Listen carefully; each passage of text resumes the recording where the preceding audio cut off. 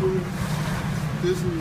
寝た？いや、寒かったら全然、まあ起きたりなんか繰り返しながら多少は寝れたけど、めっちゃ寒かった。ほんと寒かった。なんかさ、最初さ、この年表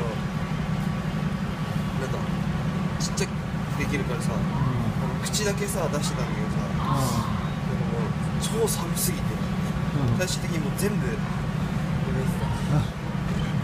ほんと見たらなんか全部埋まっててさ、なんか芋虫みたいになってるからびっくりしたわ。尾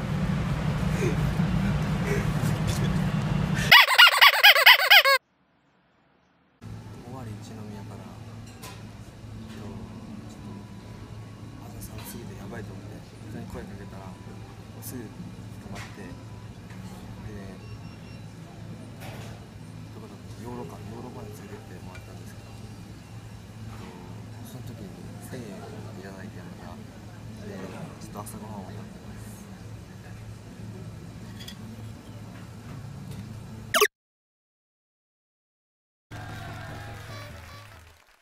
そうですね、この信号、歩道橋のある信号を右です。右だな。はい、気づいちゃった。ナビいるんでな。ナビを任せて。この信号待って。はい。線路も渡っていただいて。線路？はい。線路。本当そんなところに線路があるの？一方通行ですから、反対向きに降りて武田の街中通り抜けて歩いてるんですよ。今道ありますからね。中入りは7キロから8キロになりますのでね。登るのは1キロほどですけど、ね。結構歩いてるんですよ。ほら全員にあって赤いかな。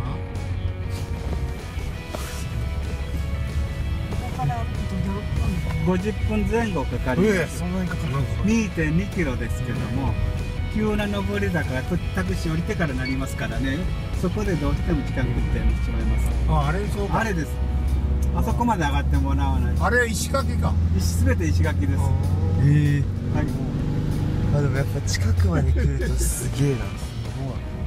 あ、これ終点か。ここが終点です。だからタクシーに乗られる場合、ここまで降りてきてくださいよ。はい。途中で迎えに来てくれ言われても上がることは私はできませんのでね。この後ここまで降りてきてください。ありがとうございます。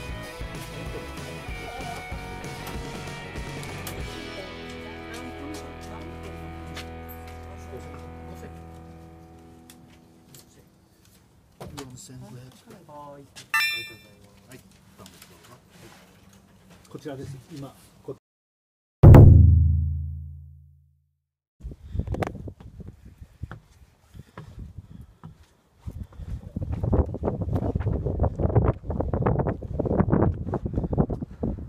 とうございます。